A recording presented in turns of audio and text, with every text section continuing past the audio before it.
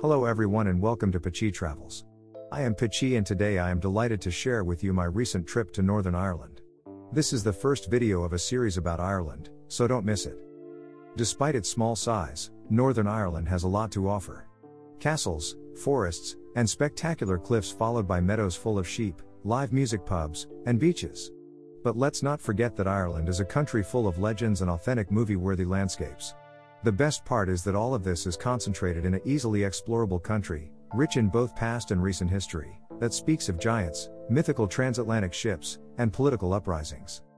If you travel to Northern Ireland, it is worth exploring the country at your own pace for a few days to fully embrace its greenery, fog-covered coasts, and the stories the cobbled streets of its towns and cities have to tell. Northern Ireland is Belfast, yes, and also the Giants Causeway, of course, but there is so much more to discover and I assure you that all of its landscapes will captivate you. If you visit Northern Ireland as part of a cruise, I also recommend checking out the videos on my channel where I talk about excursions you can do from the Irish ports. Although we can shape this trip in multiple ways, one of the itineraries that will offer us the best panoramic views is the Causeway Coastal Route. A road that takes us along the Northern Irish coastline for about 120 miles, almost 200 kilometers, from Belfast in the southwest to Derry in the northeast. And it is by following this route that we will come across the 8 visits that I propose to you today. The most likely scenario is that Belfast will be your starting point on this route through Northern Ireland, but Belfast is much more than that.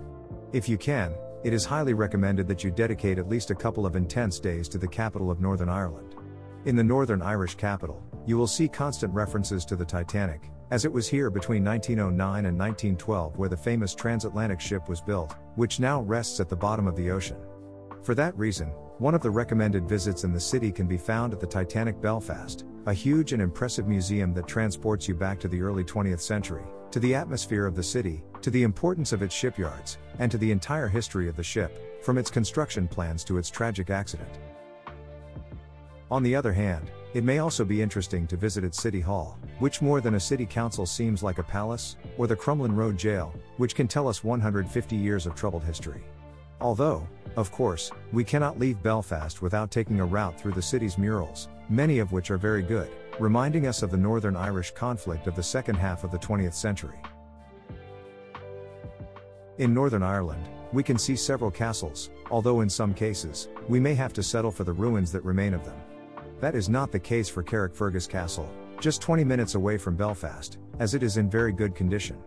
It was originally built in 1177 by John de Courcy, and although it has naturally undergone different reconstructions, no one can take away the merit of it being there for over 800 years. It can be visited, is usually used to host different exhibitions, and has a good repertoire of cannons ranging from the 17th century to the 19th century. We leave the coast for a moment and briefly head inland to reach the Dark Hedges. It is possibly the most famous tree tunnel in the world and a must-visit for Game of Thrones fans. Here, the conveniently closed-off road allows us to stroll through the beech trees in a movie-like landscape, although to truly enjoy its magic, I recommend going early or late in the day, as many people visit.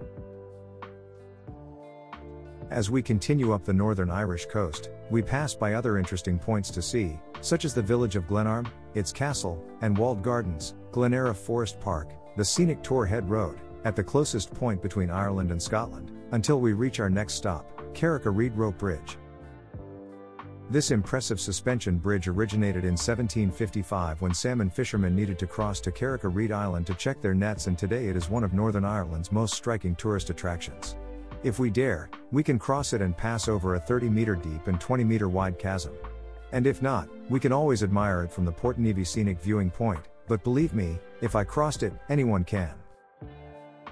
Without a doubt, the Giants Causeway is the most famous and representative place in Northern Ireland. And it is, in fact, the only site declared a UNESCO World Heritage by the country. This geological formation emerged over 60 million years ago when molten lava suddenly cooled upon contact with the sea water, and it stands out for its mostly hexagonal basalt columns. At the Visitor Center, we can learn all the details about its formation, and an audio guide will accompany us on the pleasant walk that leads us to these peculiar rocks. Popular tradition tells legends that the causeway actually emerged from the battle between two giants, Irishman Finn McCool and Scottish Benandonner, and that it was built by McCool to cross the North Channel and reach the other island to confront Benandonner. What remains of that stone path is what we can see here today.